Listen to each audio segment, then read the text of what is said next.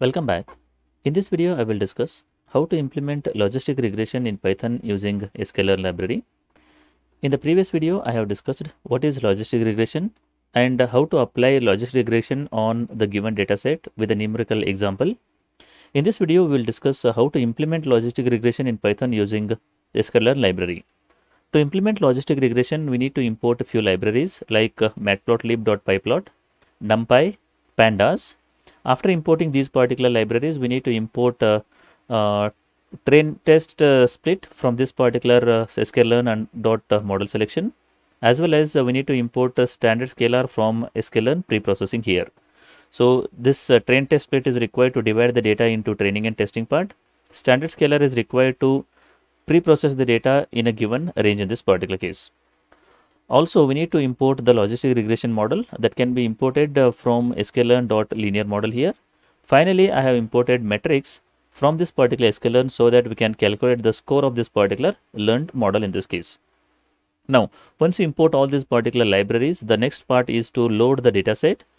To load the dataset, I am using read_cc function from this particular pandas.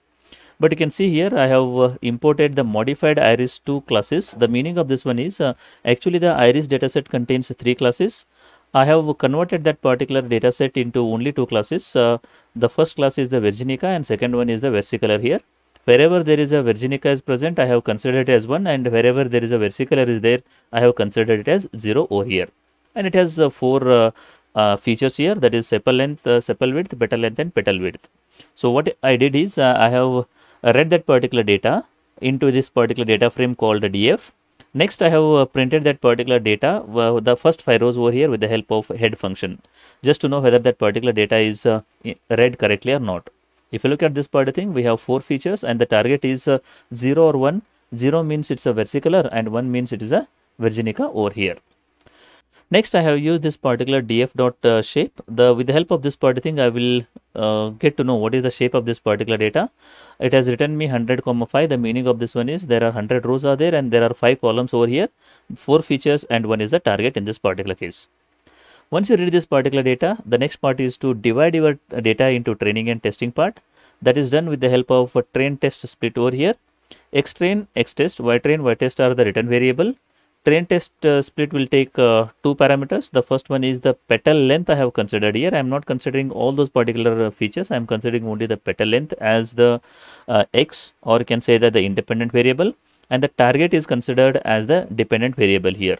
And the third parameter to this one is random state is equal to 0. The meaning is anytime you execute this particular program, you are going to get the same result over here. If you want to set some different value, yes, you can set it, but you will get the same result with that particular random state here.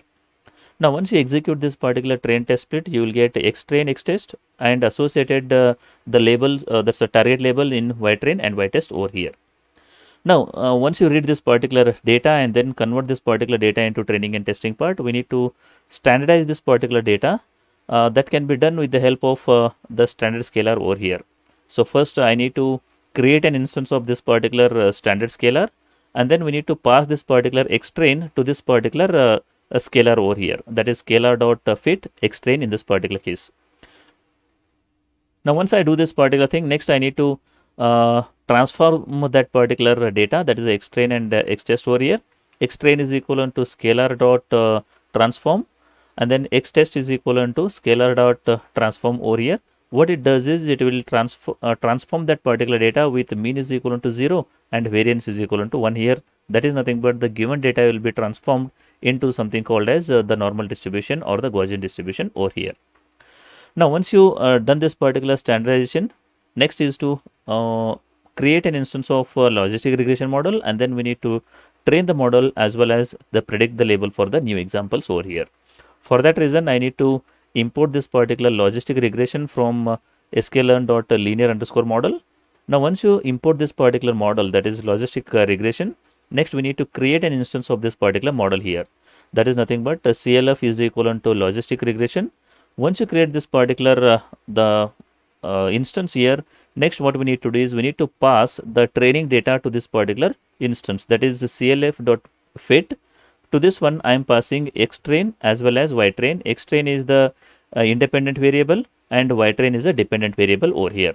Now once I create this particular fit function, I will be able to get the trained model. The trained model is again present in this particular variable called as CLF here.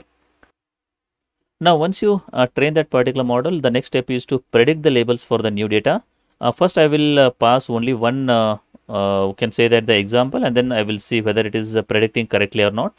That is x test of 0, that's the 0th example I will pass. I'm just doing the reshaping here, that is my 1 to -1 here. And then what I will do is I will display the predicted value, that is what I am doing in the first case, and I am displaying the probabilities values also. Now prediction is done as 0 here, that's the prediction is 0 means it is belonging to class 0. If it returns 1, the meaning is it is belonging to class 1 over here. Now how it is calculated, that can be understood with the help of this particular predict underscore proba. What it does is it will return you the probability value. So what are the probability values we got here? 0.52 and 0.47. Between these two, 0.52 is maximum. The meaning is the probability or this particular probability is more than this one, which means that the prediction is equivalent to 0 here. If the second probability is more than the first one, the prediction will be 1 in that particular case.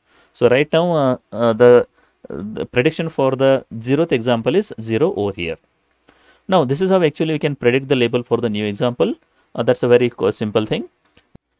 The next step is to measure the performance of this particular model. That can be done with some different performance metrics like precision, recall, F1 score, ROC curve, and so on. Just for making it simple, I'll be calculating the accuracy of this particular model. That can be done with the help of this particular function known as a score here. CLF.score, we need to pass the X test as well as the actual labels over here. It will calculate or predict the labels. Those particular labels will be compared against this particular Y test, and then it will calculate this particular score here. Now I have printed this particular score. I got 0.88. The meaning of this one is 88% of the examples of testing data were classified correctly in this case. Now this one we will try to elaborate with the help of confusion matrix. In this case I have created the variable called as CM, that is matrix dot confusion matrix. In this case I have passed two parameters again, that is a Y test. Y test is the actual label. CLF dot predict of X test, that is nothing but the predicted variables or the values. Now this particular confusion matrix will be displayed over here with the help of CM variable. What has been displayed in this particular case is, if you look at this particular all, the meaning of this one is this is the total number of examples in X test. So how many are there? 10 plus 3 plus 12, that is nothing but you can say that 25 examples are there here. Out of 25 examples, this 10 and this particular 12 were correctly classified. This is the true positive and this is the true negative in this particular case. This particular 3 and 0 were incorrectly classified. The meaning of this one is 22 examples were classified correctly. Out of, you can say that totally 25 examples are there. The meaning of this one is we will get 88% accuracy in this particular case. So that is what we got in this particular score also here. Now if you look at this particular confusion matrix, you can understand how many total examples are there, how many were classified correctly and how many were classified incorrectly in this particular case. So this is how we can implement the logistic regression algorithm in Python using skLearn library. I hope the concept of logistic regression is clear. If you like the video, do like and share with your friends. Press the subscribe button for more videos. Press the bell icon for regular updates. Thank you for watching.